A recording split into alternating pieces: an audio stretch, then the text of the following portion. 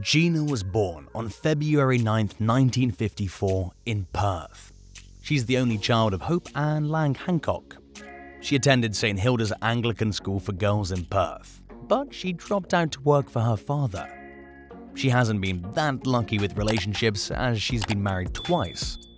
However, she has 4 children, 2 with her first husband who she divorced, Greg Milton, and the other 2 with her late husband, Frank Rinehart.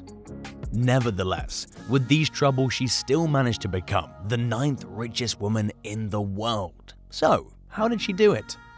According to Forbes, Gina Rinehart's estimated net worth as of 2022 is $28.7 billion. She is the executive chairman of Hancock Prospecting, which has made her the richest person in Australia and a mining magnate. Rinehart expanded into other areas like agriculture and media after establishing her supremacy in the mining sector and becoming a billionaire in 2006. But where did all this start?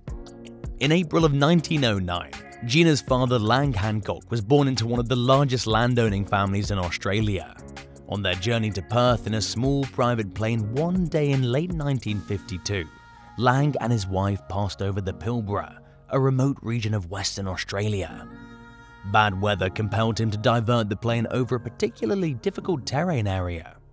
Lang noted as he flew through that the walls of the mountains surrounding seemed to be solid iron ore. He acted rapidly to buy hundreds of acres of the property he hoped might hold the iron ore he'd seen from the air. Unfortunately, iron ore exports from Australia were technically prohibited at the time, so there wasn't much he could do with the land. Lang and his recently established company Hancock Prospecting petitioned the Australian government to lift the restriction for the next 9 years.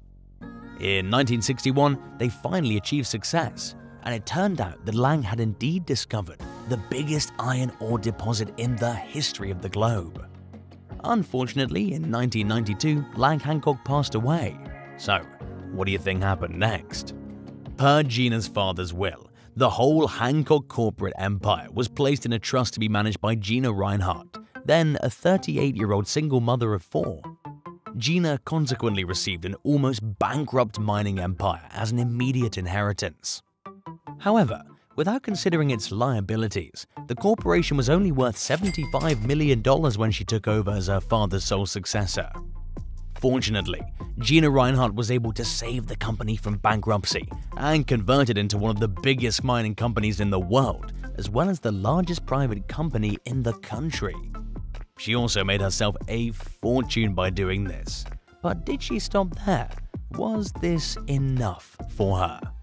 Well, no. Gina Rinehart is well known in Australia's mining and agriculture industries. She also plays a significant role in Australia's Olympic efforts. Rinehart is the largest non-government donor in Australian Olympic history and the patron of 4 teams. The Australian Olympic Organisation has awarded her with the prestigious Order of Merit in recognising her work. Moreover, numerous accolades given to Mrs. Rinehart honour her substantial efforts, risk-taking, hard work and service to Australia. She's won additional awards for Bannister Downs, a joint venture company with hundreds of awards for its high-quality dairy products. And with success, there are always some challenges in between.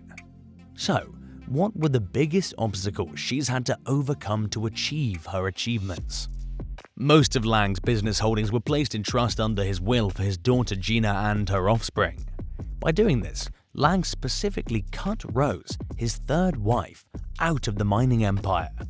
And as you can expect, Rose was indignant to learn that she was not included in her husband's will.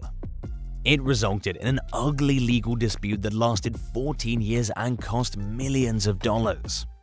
Unfortunately, her family has other unpleasant disagreements as well.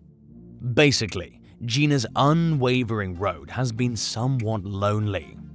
Her children have sued Gina on numerous occasions regarding ownership of Hancock Prospecting. John Rinehart, with whom she had a falling out in 2003, changed his last name to Hancock. On the other hand, his sister Bianca was supposed to succeed her mother in the family business, but at their mother's request, Gina took over in 2011. And to make matters worse, Gina didn't show up at any of her kids' weddings. Hope Welker, Rinehart's daughter, filed a lawsuit against her mother in 2013 after she decided to keep ownership and management of the family trust for an additional 57 years. It would be Gina Rinehart's 114th birthday. Nevertheless, despite everything, Gina Rinehart continues to live a luxury lifestyle. You might be wondering, what kind of a lifestyle and spending habit does she have? No house is out of your price range if you're a billionaire. In July 2021, Rinehart was alleged to have paid 34 million Australian dollars for the seaside home known as Webb House. The 4-bedroom modern mansion was negotiated off the market. It sits on over 2,000 square meters of land and provides a clear view of the beach below. The worth of the Hawthorne estate is $18.5 million.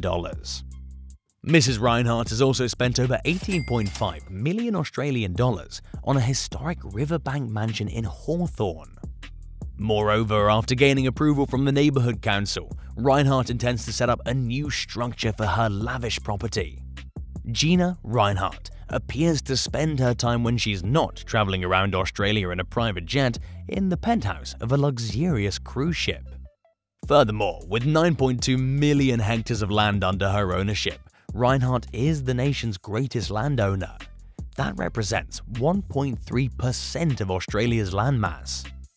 Interestingly, she's the second largest cattle producer in Australia. She recently received $216 million through selling 110,000 cattle and $1.8 million worth of good grazing land. Regardless, she seems quite ambitious.